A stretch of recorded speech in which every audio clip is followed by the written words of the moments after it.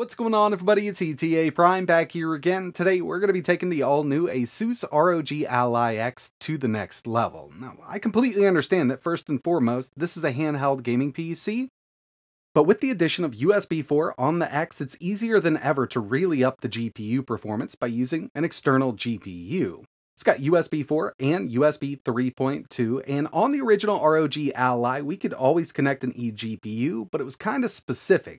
The original didn't have USB 4 or Thunderbolt, and it had what was known as the XG mobile port, and it did work out really well with the correct GPU, but we were very limited, and the price on those can definitely get on up there. And the bandwidth of the XG port is definitely more than USB 4, but I still think we can see some really great performance over USB 4 running at a 40 gig protocol. So in this video, we're going to be adding an NVIDIA RTX 4090. Is this overkill for the ROG Ally X? Of course it is. Is the Z1 Extreme going to bottleneck the RTX 4090? Yes, it will, but it's not going to bottleneck it as much as that USB 4 connection is. Either way, I want to see what we can do with this setup, and in order to get it connected to the ROG Ally X, I'm going to be using the Razor Coe eGPU dock. Unfortunately, the case just won't fit on top of this with that RTX 4090, and I did have to add a different power supply because there just weren't enough 8-pin connectors for this massive GPU. Getting it all connected is super easy, and one thing I do like about the X is we've got two USB Type-C ports. Like I mentioned, one USB 4, one USB 3.2, so we can also plug other devices in. With this Razor Coe dock, there's no extra USB on it. That's one of the downsides to it, but it does do 100 watt PD charging out. And by the way, the little dock that I'm using here is only here for those extra USB ports and obviously the stand itself. Super easy to get this set up. All I had to do was plug in the eGPU, download the NVIDIA driver. There's a couple other things that I like to do when I'm in docked mode. I definitely want to make sure that we're getting enough performance out of this Ryzen Z1 Extreme. Doesn't make sense to plug all this in and run in, let's say, quiet mode at a 10 watt TDP on the CPU side of things. So we're going to head into Armory Crate SE, Performance. I'm in manual mode and we're just going to max everything out. So we've got a sustained TDP of 30 watts. For 2 minutes, it'll do 43 watts. And I believe for 10 or 20 seconds, it'll do 53 watts. But you know, while gaming, we're probably going to be sitting there around 30, 34 watts. All right, so let's go ahead and take a look at this setup. As you can see, we do have that NVIDIA GPU activity monitor going, the RTX 4090. Just give you a look here. Ryzen Z1 Extreme, 24 gigs of 7500 megahertz RAM. And of course, that RTX 4090, 24 gigs of VRAM, and I've disabled the iGPU. That way, when I get into a game, I don't have to select the GPU. It's not automatically going to select the iGPU here. And when it comes to these Thunderbolt or USB GPUs, there's a couple tools that I use just to make sure we're getting the proper bandwidth, because not all docks and cables are created equal. One really good tool is CUDA-Z. So in my experience, if we take a look here in performance, I usually test in heavy load mode. Right here, host to device, anything between 22 up to 26 is really good. I'm right there at 24. USB 4 is 40 gigs, but the dock that I have here is actually a Thunderbolt 3 dock, so it's only up to 32. And even then, I don't think I'd see much of a difference here if I had a brand new dock. And to tell you the truth, I really haven't seen any faster docks on the market. But another thing you can use here is actually just GPU-Z. PCIe X16 4.0. But we're only running at X4 3.0. And just to make sure, yeah, X4 3.0. That's exactly what we're going to be doing over USB 4 or Thunderbolt 4. I'll tell you, in the past, I've actually had issues with different cables. So like new USB 4 cables that say they do up to 240 gigs per second. You buy them on Amazon. Sometimes you'll only see this go up to around 18. And you know you're not going to get the maximum performance out of this thing. So definitely stick with a really good cable.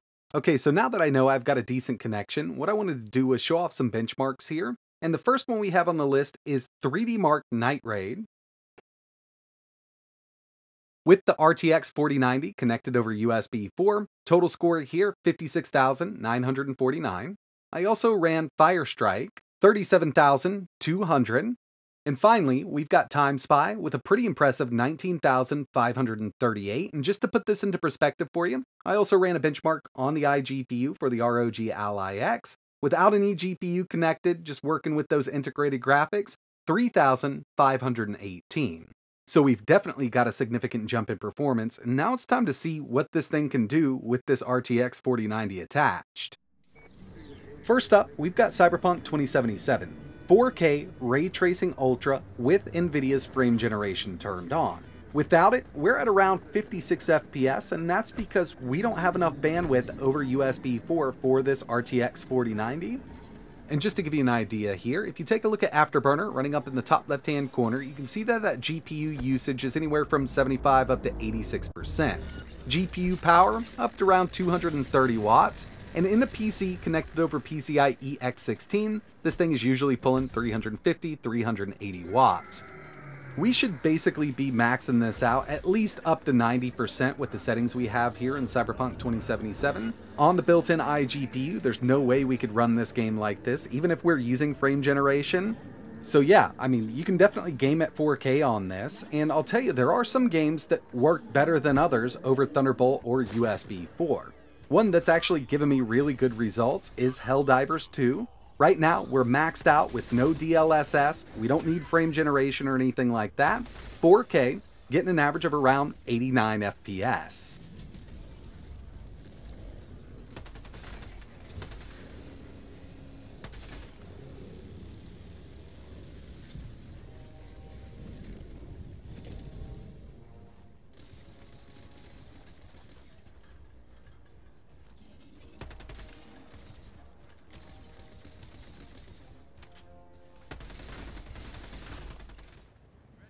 I also wanted to show off Overwatch 2, and I know this is a very well optimized game, but right now we are at 4K, 100% resolution scale, epic settings, and usually in my main rig with an RTX 4090, we can get much more than this. But I'm not complaining at all because we did manage an average of 162 FPS with this game.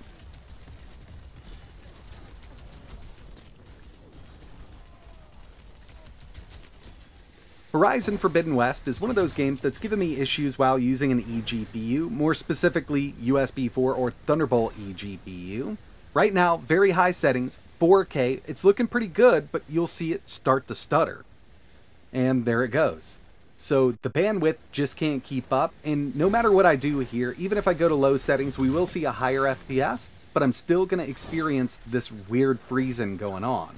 This is really how it's been with this game. And back when Spider-Man Remastered was released, which was ported over to PC by the same company, Nixxes, we had the same exact kind of issues here. So hopefully this will be fixed. I think down the road we could see better, smoother performance out of eGPUs on this.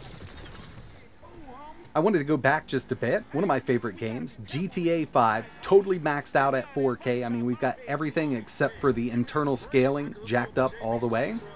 I've been seeing an average of around 123 FPS, and of course, if we had this in a real PCIe X16 slot, we could probably get much more out of this game here.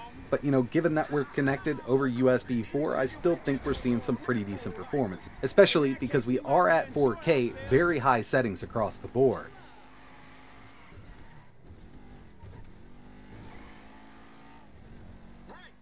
The next game I ran a benchmark on was Shadow of the Tomb Raider, and I had a really weird bug happen with the built-in benchmark. So right here, it's supposed to just go on through. But for some odd reason, this happened. Now, I did run it again, and I was able to get through the benchmark, but I've never seen that before. Highest settings, 4K, 104 FPS. So obviously, there might be some weird anomalies every once in a while when using an external GPU. So I'll tell you, with this one, I actually saw some pretty good performance. Recently, I tested this in a much larger build with an RTX 4090, and totally maxed out at 4K, I got an average of around 98 FPS. This is still a bit all over the place using this external GPU, but it's much better than I thought. We're at 4K, very high, no DLSS.